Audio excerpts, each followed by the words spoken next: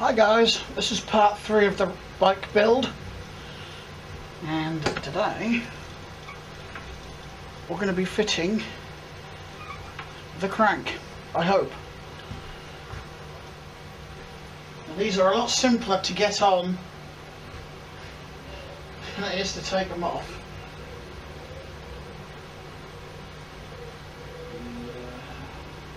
To remember, I think it's that way around it's got to go. I'm going to put the groove here, slide the crank on so the hole lines up with said groove, and then hopefully I can bang the cotter pin through. It's actually gone straight in. So I'm going to get a little hammer.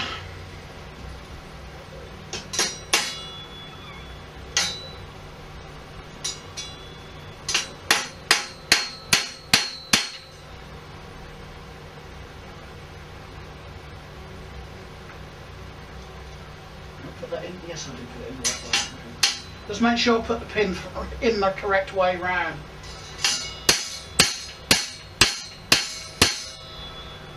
Give that a good old bang in. I've got my nut. I want a little washer. I lost the original washer, so I'm going to replace it. Find one with the correct size hole. That one. Right.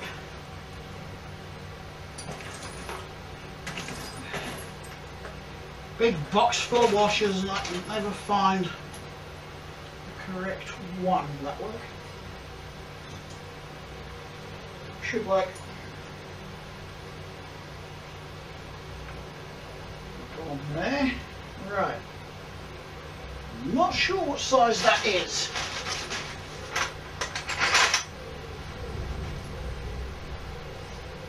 It's an 11. It's an 11. I knew it'd be one or t'other. Ah, you son of a bugger.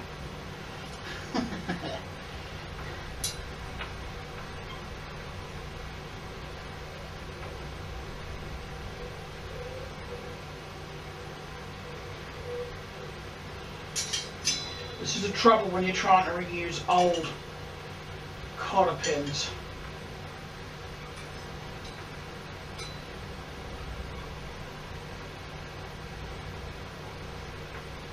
You might have trouble getting the nut to take on the threads.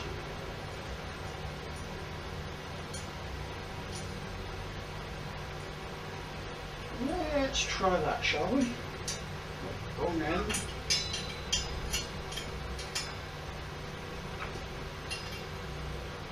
There we go, I've got it to take. Just do that up.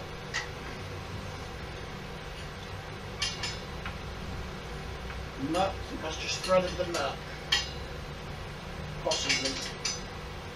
Yes? No? Yes.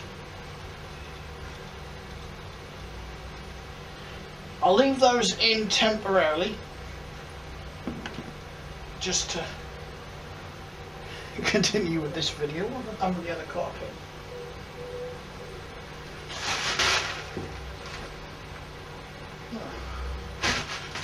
I have lost the other cotter pin. Bugger. I had it earlier.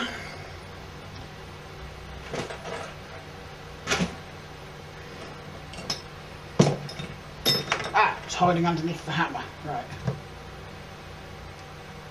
Might have some better luck with this one. I've lost the nut as well to this one. So, bear with me for a second, I'll see if I can find another nut. Got a nice shiny new one that'll fit. No. Right, never mind, I'll see what I can find in here. That one fits, that'll do. That's the same principle for the other side.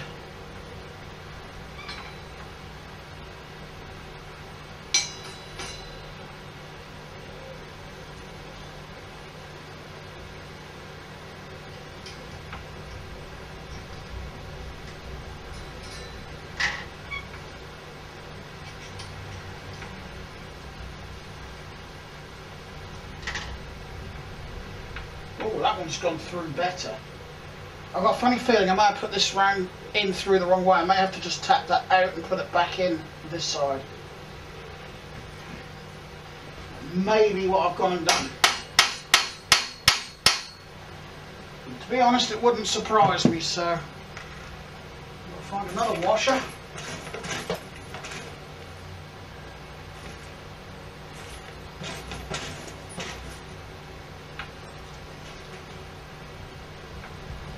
Spin that round.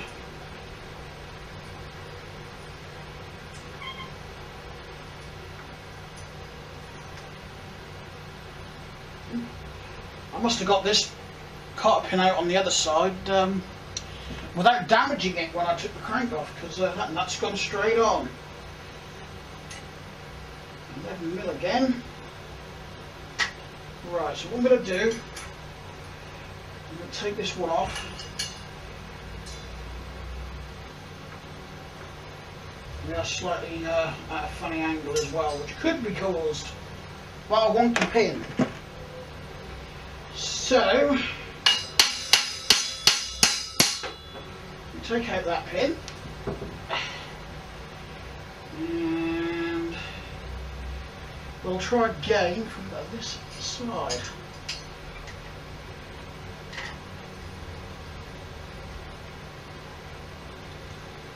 No, pins.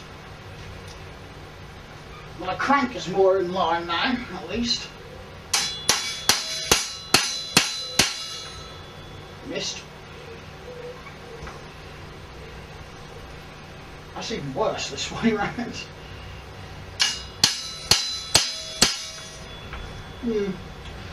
I'll leave that like that for now. I won't put the nut back on, but I'll leave that like that for the time being.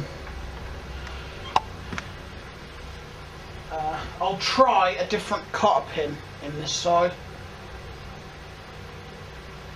I've got various cranks over at Mum's should I need them, so I'm sure I can tap one out of a crank there. There we go, let's sit you on there for the moment. Right, I don't need to worry about pedals because I should have a pair downstairs, but I have been a bit busy. I've got front wheel to go in, I've got back wheel to go in, so that's going to be the next job. I had to cheat with the front wheel. It's an alloy wheel. For some reason the inner tube and the rim tape from the original steel wheels fitted this alloy rim, but the tyre didn't, which doesn't matter because I've got these nice Schwalbe reflective tyres on it. The only cheat I did, this axle, I took off the original front wheel. I didn't think it was going to fit, to be honest, being an axle with a smaller diameter, but it has. So I'm just going to go ahead and stick this wheel in here. And there's a trick to this. You've got to pull the forks out a little to get this damn thing to go in. And it can be fiddly. So usually if you can get one side to go first, you can get the other side to go. And it's not easy because I'm trying not to stand in the way too much, but unfortunately that ain't going to happen at the minute. I've got it started, so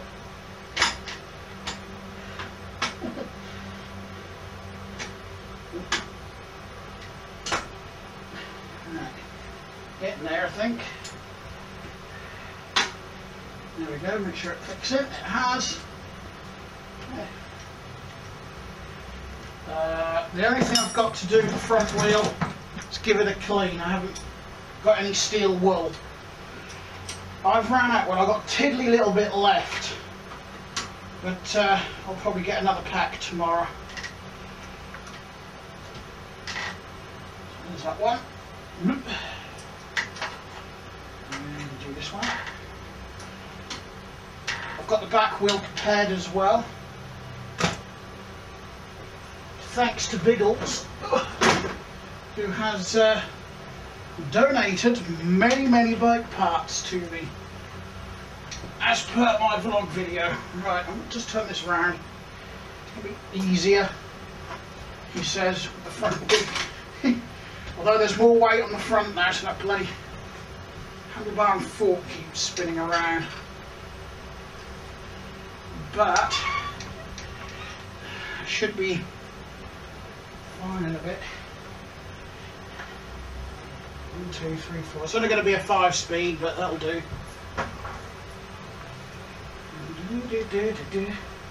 Oh, for some reason on this wheel, this axle is rather long on this side, and I don't know why. So once I've got this wheel bolted in, I'll grab a hacksaw and I'll just trim the excess off. Right, let's get the wheel in, shall we? In with the wheel. Move the dragger out of the way. What's that? Still caught on the dragger. Get off the dragger. That's it.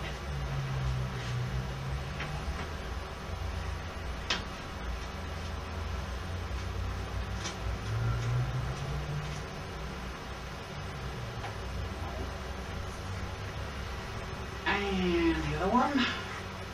Oh yeah, there's a lot of excess, but I can trim that off, it's not a problem. I've got the fan going and I'm really sweating at the minute.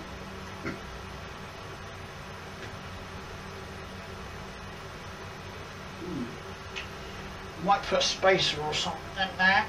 I think it's going to need it. Can't find a sweat rag, rather not a sweat wag. Just use a dirty t-shirt.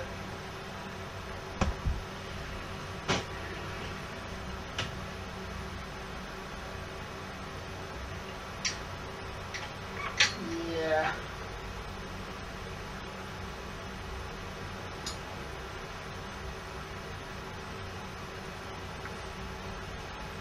Seeing what I need to do on that back wheel to get it to fit. I really could do with some spacing in here. Actually, that could do with the rear.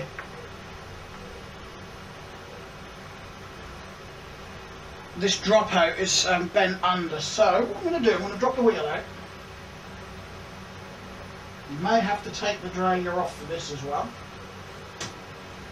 So we'll drop that out.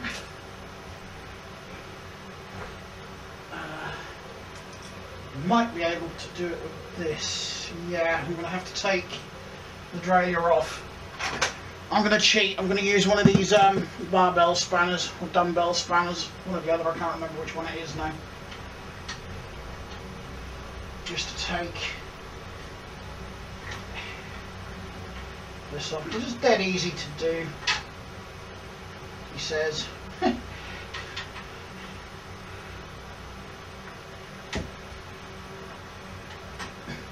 I haven't got to worry that the cable's attached. I just got to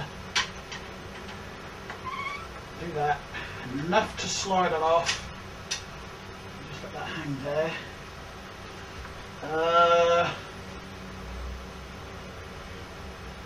See, I don't know if I'm going to be able to do it with these, but what you can do is something like some adjustables like this on there. And hopefully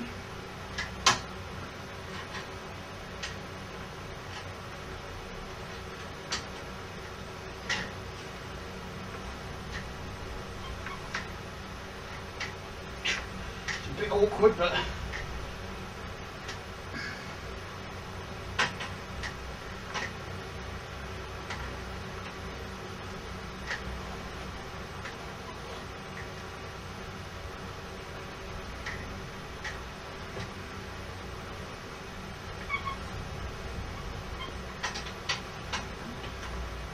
not a bit too far.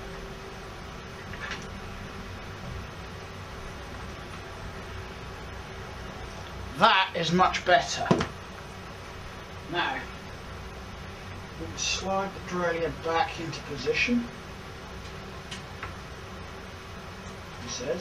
Oh, that's much better. That really is.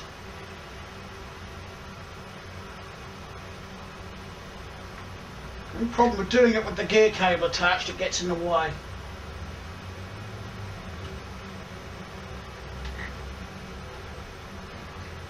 I do apologise, the bloody stand thing keep moving. I'm trying to look at what I'm doing and not just the camera, and I don't seem to be very good at doing both. Then again, they do say women can multitask better than men, so maybe that's true. Maybe I'm just shit at multitasking. Right, that's on now.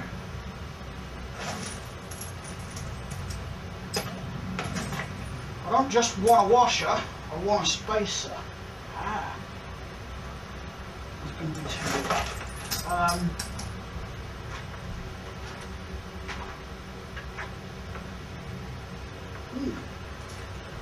I think I've just found what I want. And actually, come to think of it, I'm going to need a little washer.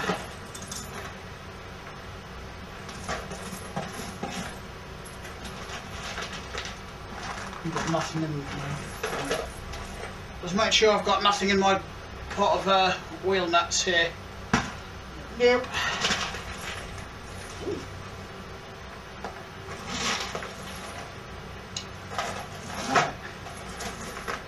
I know I've got some washers specifically for wheels in here. Ah. Fit. No, won't fit. Typical. I'm going to take these wheel nuts off. They'll come off. This wheel didn't even have a lock nut on the bloody left side for the bearing cone, so I've had to put one on. Quando hub, 5-speed freewheeler, and I haven't got the tool to change that, so it's going to have to stay as a 5-speed freewheel for now.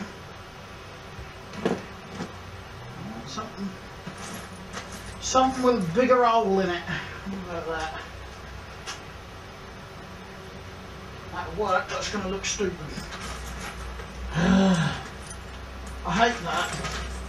Ooh, hang on. This one. That's better. Marginally better. Put that on as a spacer for that side. Put the wheel in.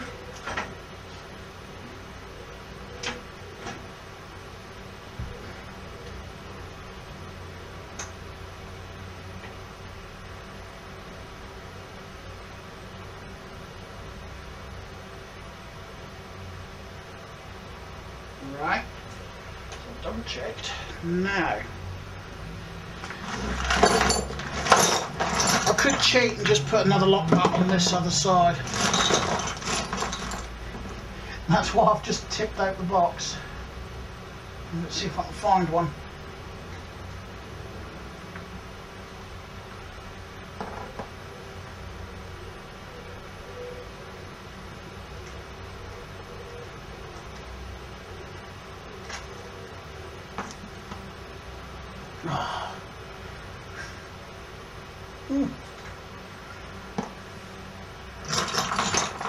It's not looking good so far. Oh, hang on. That might. Yep, found one. Alright.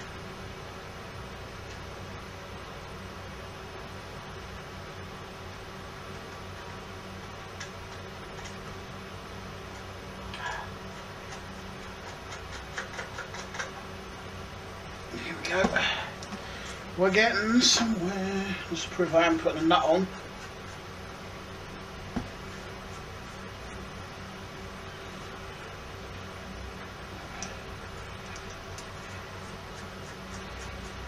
This is why I'm going to cut the threads down. Right, spacer back on. Have another go.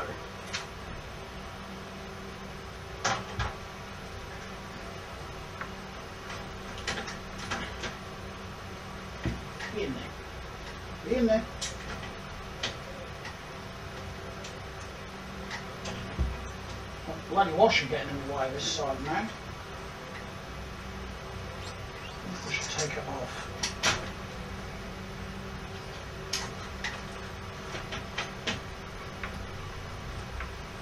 Hey, we got a fit.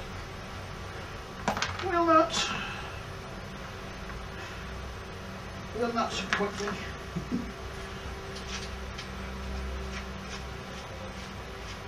I'll make sure this is all aligned in a minute.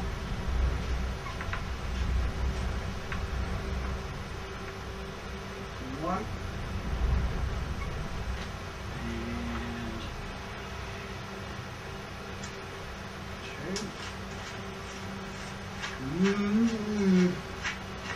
Might have to change the rear caliper. Don't have to change the front one though. Will I? Maybe, maybe not. I won't know until I get some blocks in there.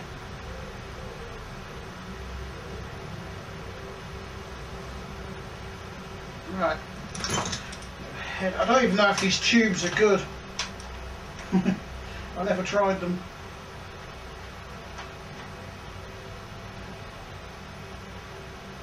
Nuts.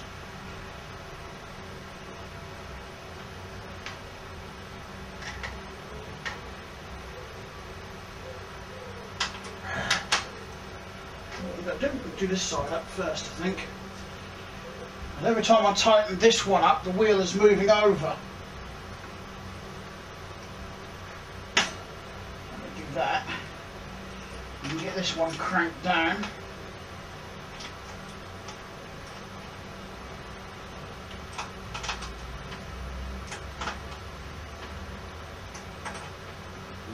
So.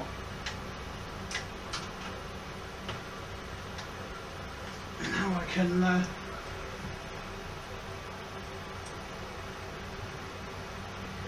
sort this side out and make sure it's all in line. Crank her up. So, we have wheels and a crank. I'll just sort out that other cotter pin. Okay, I haven't got a lot of tape left.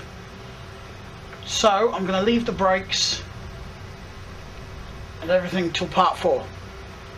So, well actually no, change that. I'm going to do the brake blocks because they're quite boring. The seat is simple enough to do as well. So in part 4 I'm going to put the pedals on, chain on, and hopefully brake cables. So I'll see you in part 4. Well, I suppose for this part I'll fit some brake blocks, hopefully. I've got some here, and what I'm going to do, I'm going to use, because they're alloy wheels, I'm going to use V-brake type brake blocks, because this kind of mount here is exactly the same as what you get on a brake caliper for one of these. So when I found my hexagon key, which I did see on here earlier, it's probably still buried on here somewhere. I've got a hexagon key, but that's not the one I want, because it's too small. Right. It's good if I've got one in that little box there, isn't it? I'm going to need not a lot of spacing at all, I don't think. I'm going to try it with just the little washer that comes with these, because all the other spacing I can put on the other side. Let me stick this there.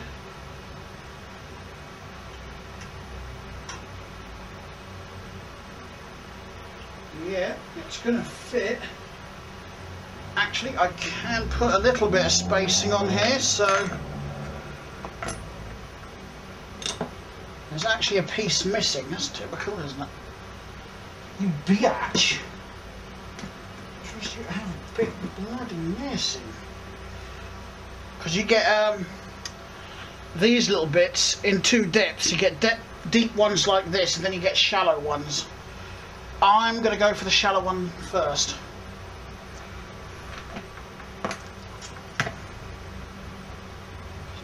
These brake blocks are both the same, so I can use these in the rear. That should do it.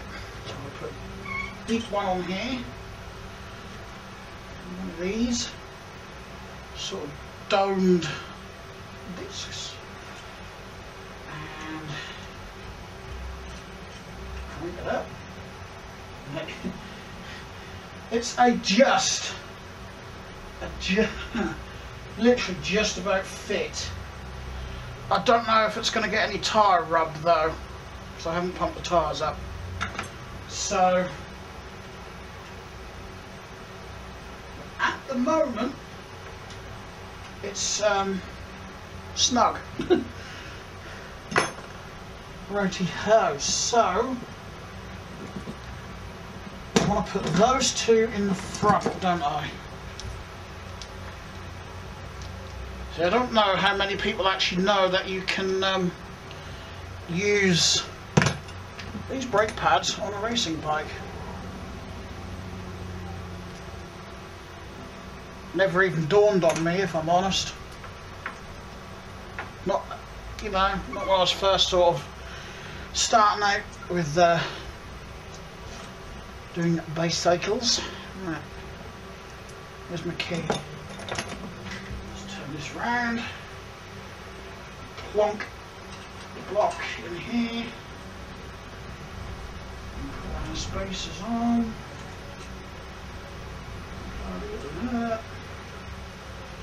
Bob's your uncle. No, I am going to need a different caliper on the back here, so I'm only going to do this one up finger tight, because this side won't reach the rim properly, so I'm going to need a longer one. Doesn't matter, I've got longer ones. Right, but I know the front one fits because I've already experimented. I experimented with that before